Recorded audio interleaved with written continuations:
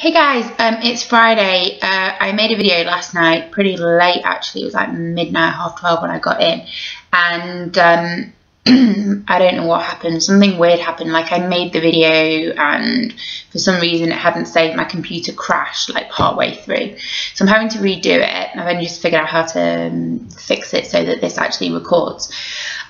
This week, part of the rota is to do with imagery. So we've been focusing on means and ways of engaging our creative spirit, our inner creativity, and even really kind of using those tools as a means of reducing the critical aspects, the critic inside of you. It's not uncommon for people with mental health problems, with eating disorders or what have you, to be incredibly driven and to be incredibly perfectionistic.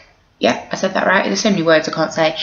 And the idea of these videos, this set of videos, is for you to break through that, is for you to not look at your drawing that we talked about in the first week, painting, whatever, sketches, and your writing, and not taking that in a critical way and more looking at it.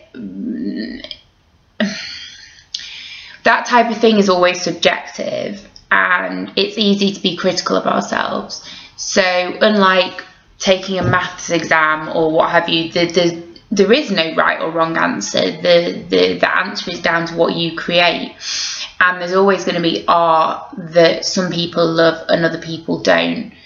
There's writing that some people are going to like and other people don't. And today the focus isn't so much on things that you could criticize yourself for, but on what's around you, on imagery. That's kind of the topic.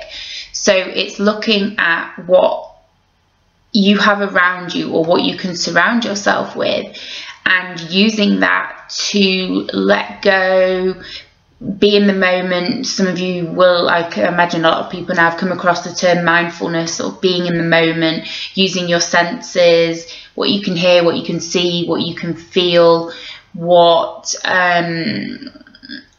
how it makes your body feel to be in an environment and such.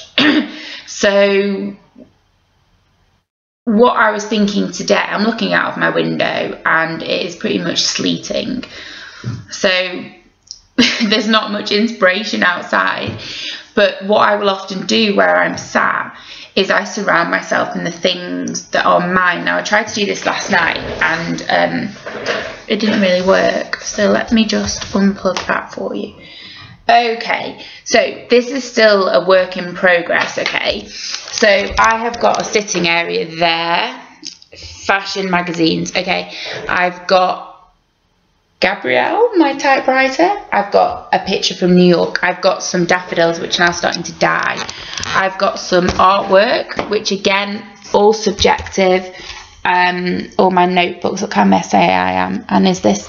And over here I have got my incense, my water fountain, my candles. My little puddy cat's over there fast asleep. Okay, so let me just pop that down. So it's been about creating an environment for myself that I find inspirational, that I find allows me to work, allows me to look at things, take in the smell of the flowers that when they weren't dying, and just things that remind me of good things and make me feel comfortable, make me feel at home. I mean, I've hung this over the chair. I could not even tell you when I got this. It is a bazillion years old. How cute is it? Oh, and look how active, and it's Valentine's Day. And it's got Ho Puree. I don't even think can you even buy that anymore. And it's just memories and it's positivity. Now, I did some work with the girls in the group I facilitate last week, and something we spoke about was if the space, obviously I understand that it's difficult if people don't have that have that choice in terms of making a space for yourself. But one of the girls was saying she's got, you know, this room at home that got, you know, sofas in there and a big television, but it's not really used. So I was kind of like, well, why don't you bring some of your stuff into it? I've ordered some throws and I'm waiting on them. I'm waiting for a lampshade for my stand here. Some throws, get some candles, the smells that you like, the smells that are uplifting. I love the smell of rose. I love having rose candles. I love the smell of certain incense. I love to have books around me because books, for some bizarre reason, make me feel safe. Flowers always make my mood feel better. The light, although it's grey outside, always lifts me. Look at my little typewriter and it just makes me feel happy constantly. And I think that that is what this video for me is about, is for you creating that space for yourself. Now my bedroom is covered. It really needs redecorating and I don't think that's going to happen anytime soon. It's just covered in post-it notes. Some of them, I mean, I've got letters from, cards from my friend Ellen who took her life in 2008. You're talking like 6 years ago. I've still got those up. I've still got post-it notes that my friends have sent me from years ago. And it's more a subliminal thing. I don't wake up and look at them and read them like, oh, I'm so amazing, I'm so brilliant. What it is doing is that when I wake up, those things are just around me, you know. There's memories of things and there's photos from my past that make me happy, trips away, photographs that I've actually had and sold myself when I was doing photography. I normally try to have flowers in my room. I've got all my beautiful china. Oh, my china. And that's the imagery side of things. Outside of that, I was thinking about getting out of the house. So I was thinking of going to galleries if you feel that you're able to do that. I was fortunate enough to see some amazing work when I was in Singapore. Some of it can be calming. Some of it can be interacting. So I've got two contrasting things here, right? So when I was in Singapore, one of the pieces was this woman, I can't think what her name is, she's quite well known. She had a massive space and it was pebbles that were skull shaped and you could walk on it, you had to take your shoes off, and there was her artwork around and it was all about being in that environment. You know, and I sat down and she asked you to pick them up, to feel the pebbles, to put the pebbles on your skin. I took pictures of it. You were allowed to take pictures. So that's one way of it. It's very soothing, engaging, and all I was thinking about in that moment was her work and what I was taking from that and my understanding, my interpretation of what she was doing. And then you've got the absolute extreme of being in like New York and F.O. Schwartz, which is just hectic and chaotic, and going on the big keyboard, you know, like in the movie Big. And if you haven't seen Big, you need to go and watch it. It's years old, but you know, running up and down with like music and piano lights playing up and laughter and being with your best friends and hugging them and having touch and having so much around you that just inspires you and makes you so happy. So that's another means of doing things. And that, you know, going to the cinema and seeing movies on the big screen can be like a wonderful experience. I appreciate that those sorts of things aren't for everybody.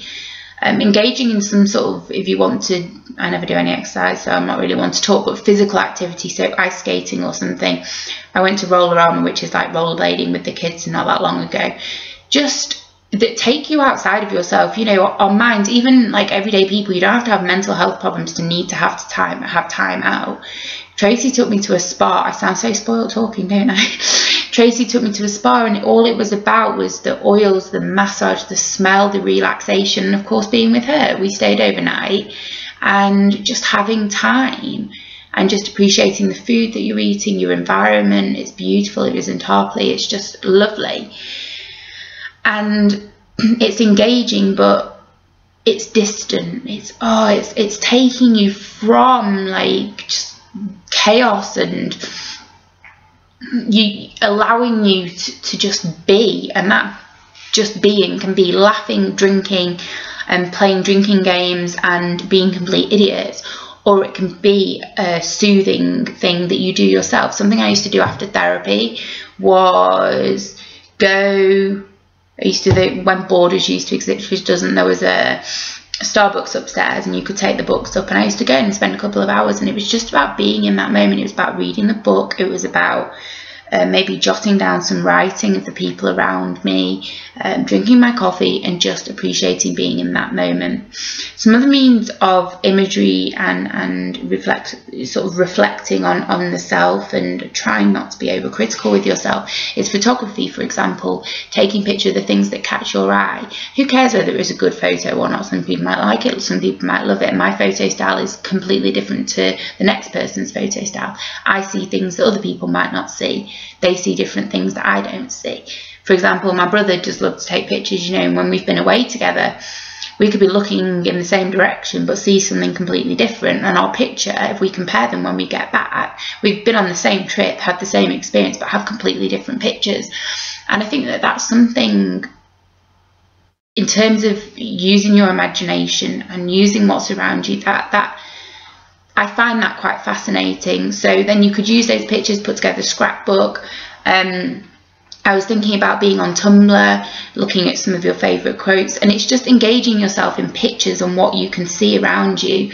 And I know imagery is to do with what you see, but it's also about what you're feeling. It's about, if you look at a picture, what story does that tell you? What do you think the artist was feeling? What do you think the artist was trying to tell you? What do you feel that you've taken from it? And you see, all these things inspire one another. So you could look at a piece of artwork and it could inspire a piece of writing. That piece of writing could inspire you to draw something. So fashion, for example, you could look at a dress that a certain designer is using, and maybe that catwalk shows it's been New York Fashion Week, and write about that. You can tell stories. You use that imagination that you've got from what is around you. I'm going to call this now because I've got some work to do. What I do want to finish with is that after months of hard work and doing it all myself, I am going to be publishing Wanderlust, which is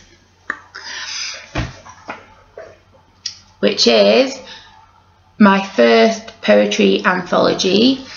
It is all going, fingers crossed, the 22nd of this month, the Saturday, and I'm going to be having a kind of launch party at home. I'm going to be having some of my closest friends, and Wanderlust will be available via Amazon. It's going to be available via sort of Amazon.com, so in the States. It's going to be .co.uk. It's going to be available in Europe, across the world. It's also, if they choose to take it on, being offered out to academic institutions, libraries, bookstores. That's a kind of secondary thing, really. I'm kind of mainly focusing on the Amazon thing.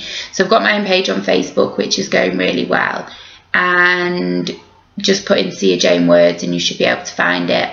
I also had a tattoo done. I didn't tell anybody, so I have Wanderlust.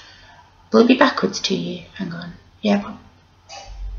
Anyway, Wanderlust there. So that's to kind of, that's mine, you know. I'm a little heart just because I've wanted that for ages, but that's really significant to me. And yeah, so if you feel you would like to, grab yourself a copy from Amazon from the 22nd, and yeah, Sia Jane Lloyd, Wanderlust.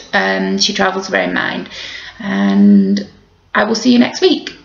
And I love you loads. Okay, bye. Bye.